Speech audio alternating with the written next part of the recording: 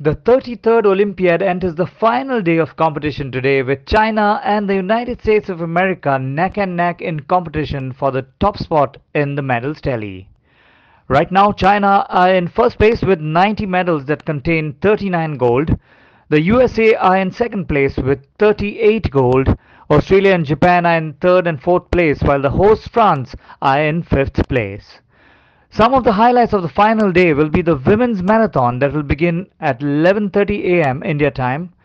Coming up later is the gold medal match in women's volleyball as well as in women's basketball, and the gold medal match in men's water polo and men's handball. The closing ceremony of the 33rd Olympic Games in Paris is scheduled to begin at 9 p.m. local time with India's retiring hockey legend PR Sreejesh, the flag bearer for the Indian contingent, along with the world's latest shooting sensation and double Olympic bronze medalist Manu Bhaker. This is Savio de Norona saying goodbye and au revoir from Paris.